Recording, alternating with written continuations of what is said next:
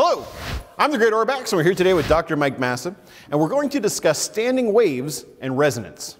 Luckily for us, Dr. Massa has a collection of oversized springs at home, and he brought one in today. So we're going to put a wave into this spring.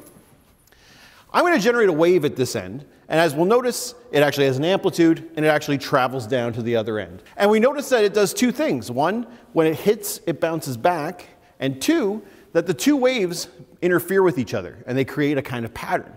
Now, you can actually put a wave in of a specific length that actually has a pattern that generates what we call a standing wave. Constructive and destructive interference taking place. And it occurs when you put in the length of a half wavelength. Increasing it again, we can put in another half wavelength interval, creating one full wavelength or two halves. Now, this is a mechanical wave. It's a wave trapped inside of an actual object. But something else that behaves like a wave is something that we call sound waves. Sound! So sound is also a wave, right? Yeah. And so you can actually generate sound with a speaker system like we have over here. In the same way that we established a standing wave on the spring, that mechanical wave, we can do the same thing with sound. Sure, if we just change the wavelength or the frequency, you'll hear it get louder just when we get to resonance. So you can hear as I change the wavelength up and down. And that's not increasing volume over there, that's just by changing the frequency. So the frequency comes up to some resonance level, it gets louder, and then as you go past it, it actually gets quieter again because you've put them in non-half wavelength intervals. Now that's the sound waves inside of here, and you can hear it, but you can't actually see it. And it's the same thing as the mechanical wave that we just saw. But let's take a look at it. What does it look like? So what we've done here is we've taken this tube and we've filled it full of methane gas. Now we've got small holes drilled out of the top, which gives us a resolution of effectively 3/4 of an inch. And if there's gas coming out of the sides, then you could light it on fire. This flame indicates that there's actual gas inside of this tube, right? And right now there's no sound. So this gas just coming out completely on its own. We've got an even level of distribution. I'd say the pressure is probably the same throughout this entire tube. And what we're going to do is we're going to send a standing wave through here, and that's going to alter the pressure at different points. We're going to get resonance, and so there are going to be parts where the pressure causes a large flame to come out, and other regions where the pressure inhibits the flame. Here, I'm just going to turn the sound up a little bit.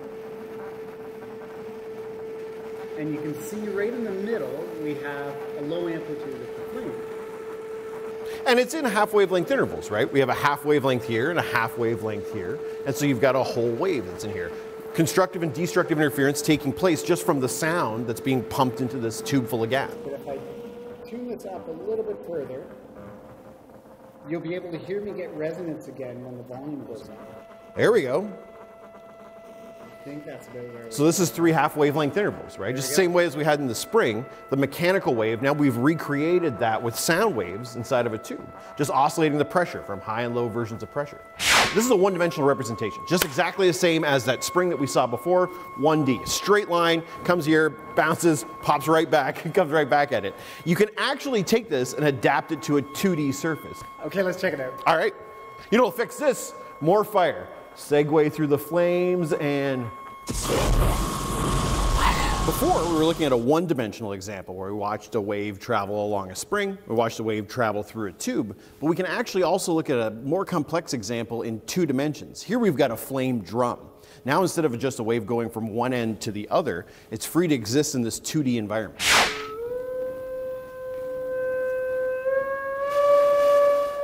And so you get the same thing, right? Resonance, you can hear the resonance audibly. When you get a larger volume like this, you're in a resonant system now. And you can see it now too. Again, visually, we've got a 2D resonance taking place. You've got big pressure, low pressure, high fire, low fire. Okay, let's move it up to a higher frequency and see what else happens.